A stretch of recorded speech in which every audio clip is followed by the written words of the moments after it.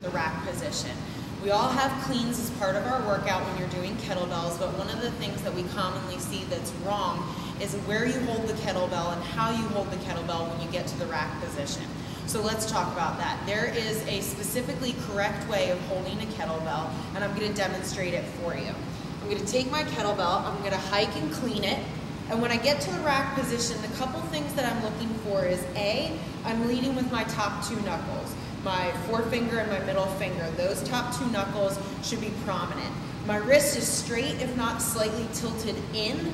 I definitely don't want my wrist out. I don't want to serve this thing like a pizza.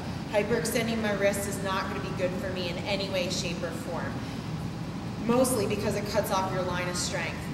Finally, you want to make sure that your elbow is resting on your rib cage and your arms are parallel if you were to match the other one on the other side. You don't want to tilt in, you don't want your elbow out to the side, and girls, you definitely don't want to rest this on your breast tissue. So it needs to be right outside your chest cavity, but resting on your rib cage, straight wrists, leading with your top two knuckles.